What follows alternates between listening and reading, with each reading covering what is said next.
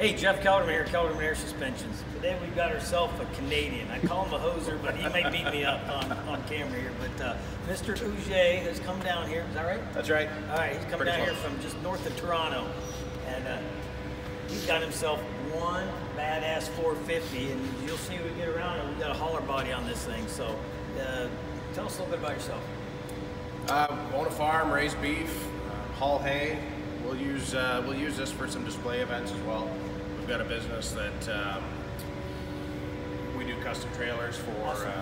For some different accounts. So this will be a beautiful piece to help display those brands. Absolutely. So he sent his truck down here about a month ago, and what we ended up doing, we basically did kind of what we call our chrome delete package, where we go everything goes to black. So we took the headlights out, sent them off to Eco Tent, got rid of all the chrome, blocked them out.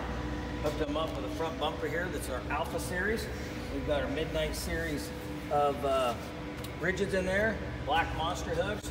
Got a 16.5 winch in here. It's gonna keep you out of trouble, hopefully. Hopefully.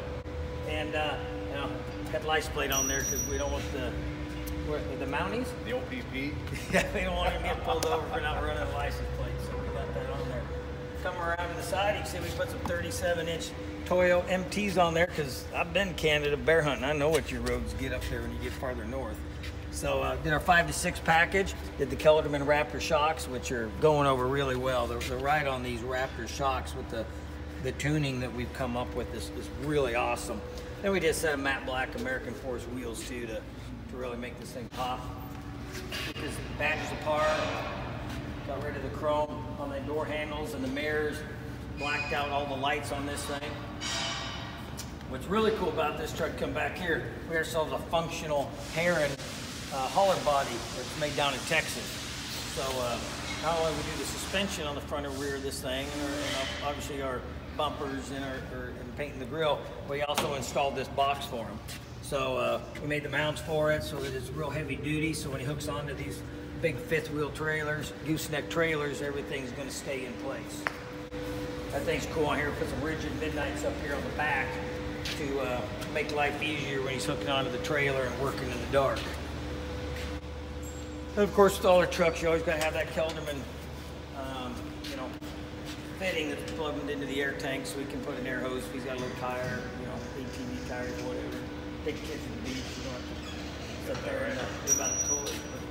But, super cool truck. Headed up to Ontario.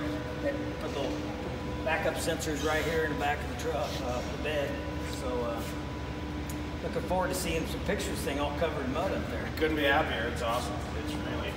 It's bigger and bolder than I thought. So absolutely. So yeah, watch it on Instagram. You're gonna see some pictures of this truck with a giant gooseneck on it, full of hay, out in the field getting work. Because this Kelderman stuff, you can actually go out and get in the mud, and you can actually haul a big ass trailer with this stuff. So separates us apart. So if you're up there north of Toronto, keep an eye out. You're not gonna miss this truck.